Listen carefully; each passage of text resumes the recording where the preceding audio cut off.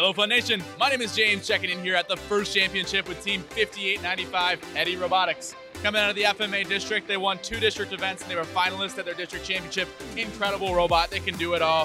From Coral with a great hopper, really awesome climb. We're gonna dive into this on Behind the Bumpers. Here with us, we have James, Rayhan, Albert, Jaden, Casey. Let's find out so much more here on Fun. This video on Fun is brought to you by viewers like you and also in partnership with the following.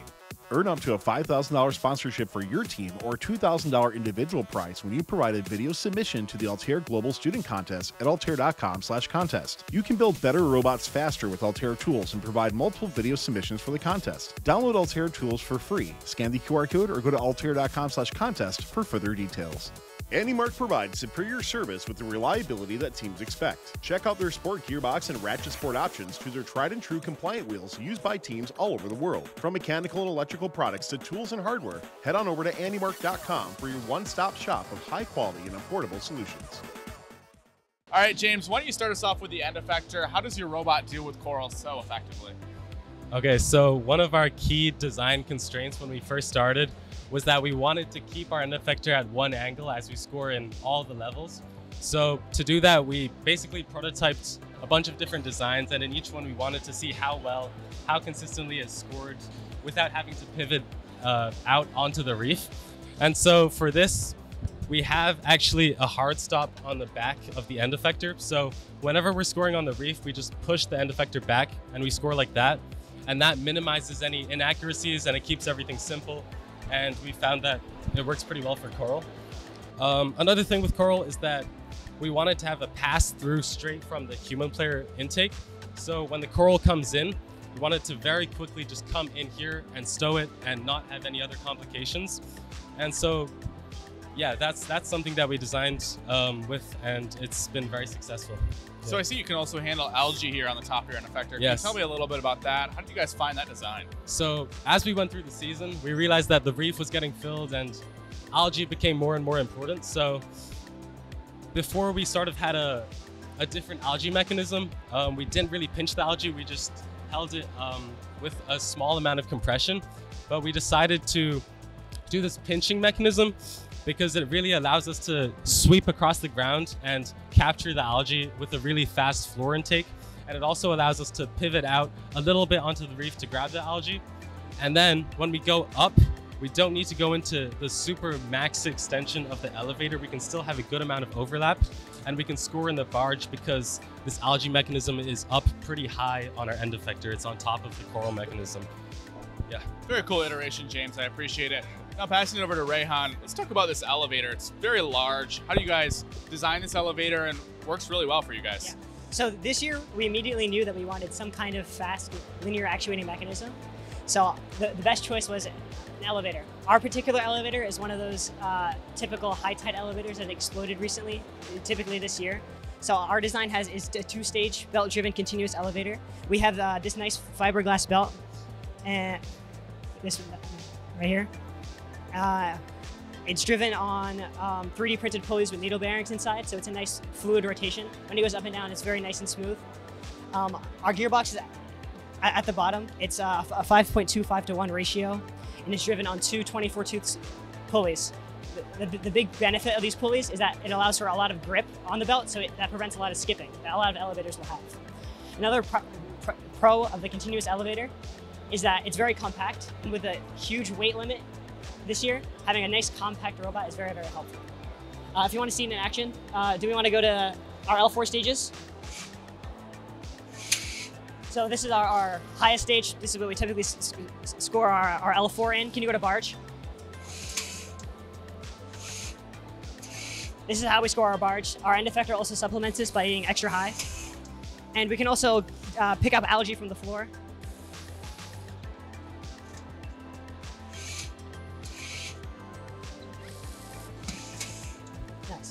All in all, the belt-driven elevator ends up being robust, fast, and efficient, while minimizing the footprint of the mechanism.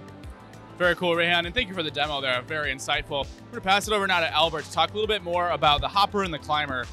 Really worked well for your team this season, pretty consistent climb. Let's talk more about that.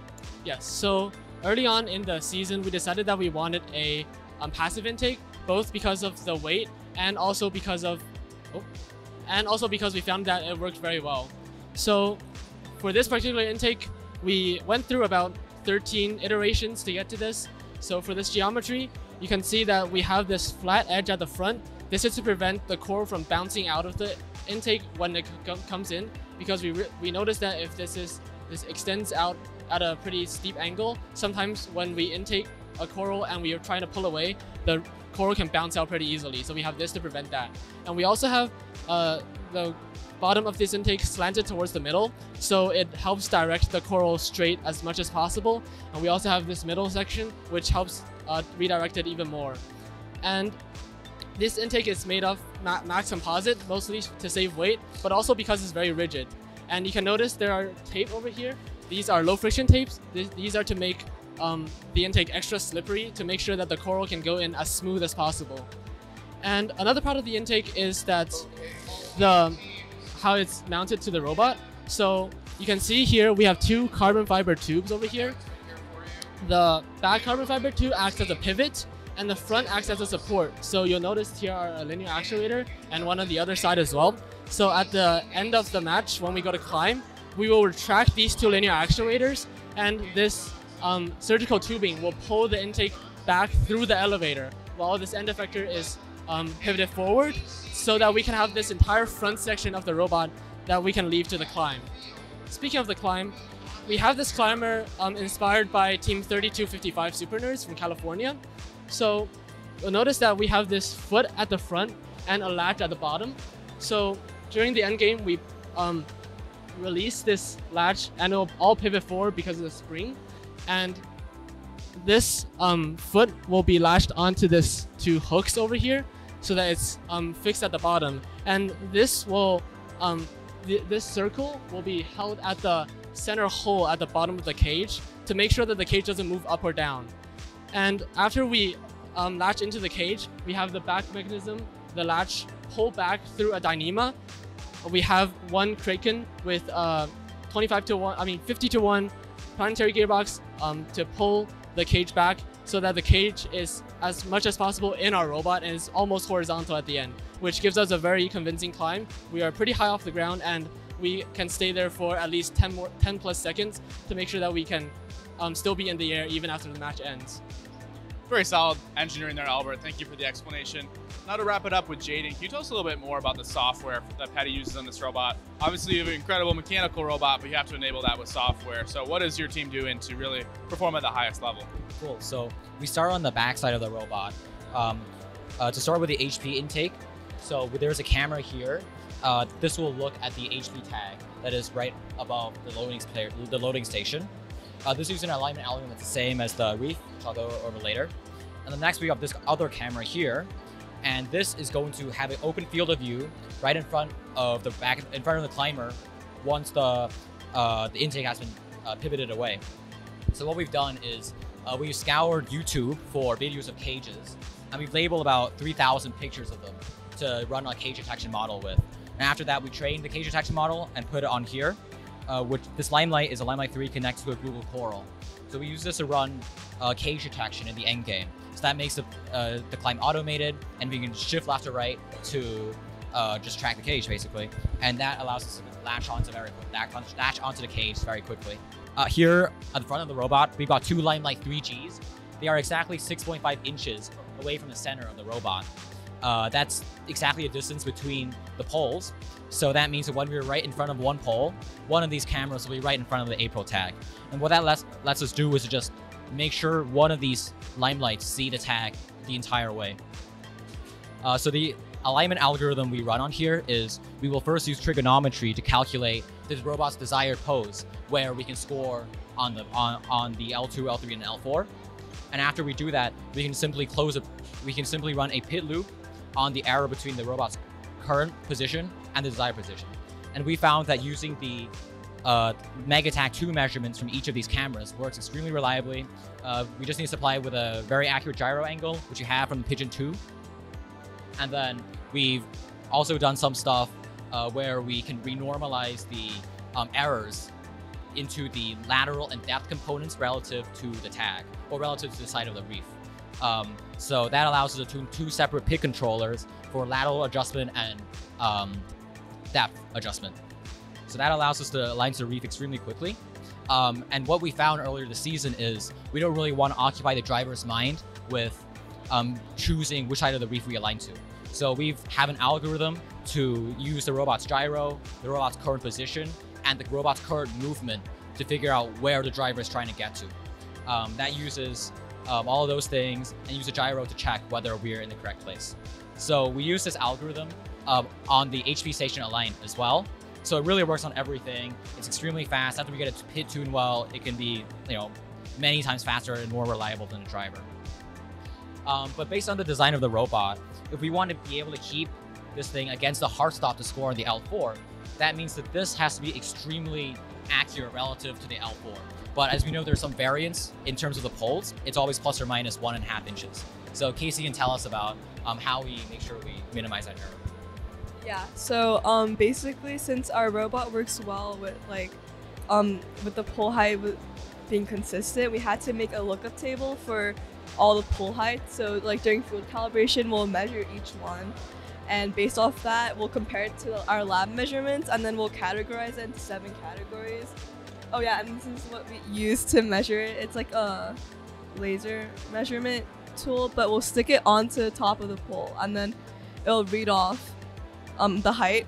But basically, we have 7 categories. We'll have extremely low, low, slightly low, normal, slightly high, high, and extremely high.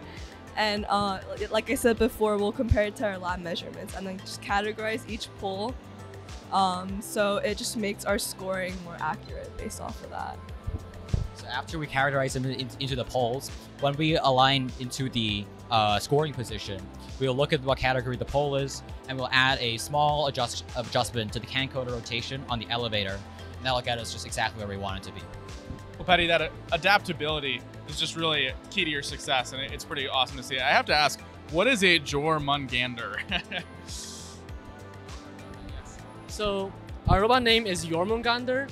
There we go. Yeah, it's actually from the Norse mythology. So in our team, we have a tradition that every year our robot's name has to go in alphabetical order. So this year, because it's our 10th year, we have our robot name starting with J. And we like to use some more complicated names to our robot to make it more fun, especially for the people announcing them.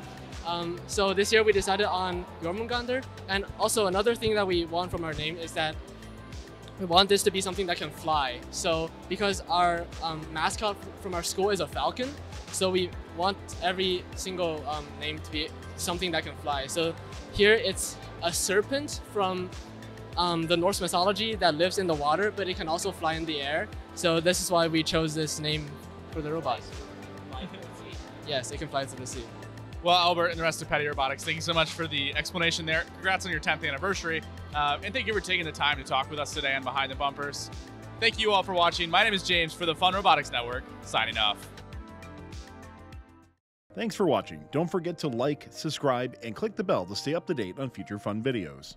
AndyMark provides superior service with the reliability that teams expect. Check out their sport gearbox and ratchet sport options to their tried and true compliant wheels used by teams all over the world. From mechanical and electrical products to tools and hardware, head on over to andymark.com for your one-stop shop of high quality and affordable solutions. Earn up to a $5,000 sponsorship for your team or $2,000 individual prize when you provide a video submission to the Altair Global Student Contest at altair.com/contest. You can build better robots faster with Altair tools and provide multiple video submissions for the contest. Download Altair tools for free, scan the QR code, or go to altair.com/contest for further details.